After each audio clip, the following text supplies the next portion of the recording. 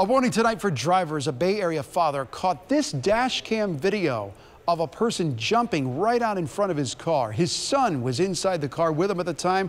Fortunately, the dad was able to swerve out of the way without a second to spare, but he's got a message tonight. And tonight, ABC Action News reporter Wendy Lane learns what that father now wants other drivers to know.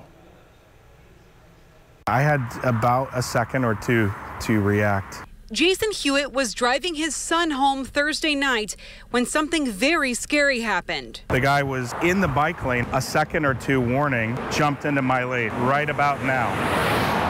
Hewitt says he barely missed the person who was nearly invisible in the dark. He says the person then tried to jump in front of the cars behind him. It's terrifying to imagine the kind of pain or anger or emotion that somebody's going through. Hewitt says he stopped and called police, but they couldn't find the person. I rode along with him right here on Keene Road near Main Street in Dunedin where it happened. He says he's so thankful he has a dash cam. If I had happened to hit this guy, beyond the psychological, emotional impact, the fact that I would then potentially be liable, I can't even imagine that. So I'm thankful that I had that silent witness that depicts exactly what happened. Insurance agent Trace Meek says having a dash cam, especially in a state with as many traffic accidents as Florida, is a good idea. They're pretty inexpensive, and it'll be perfect to hand to the claims adjuster at the time of a claim and say, hey, here's what happened. Hewitt says this is another reminder for him of why he has a dash cam and why it's so important to always keep your eyes on the road. I could very easily have been distracted in that moment, and this outcome will be totally different. In Pinellas County, Wendy Lane,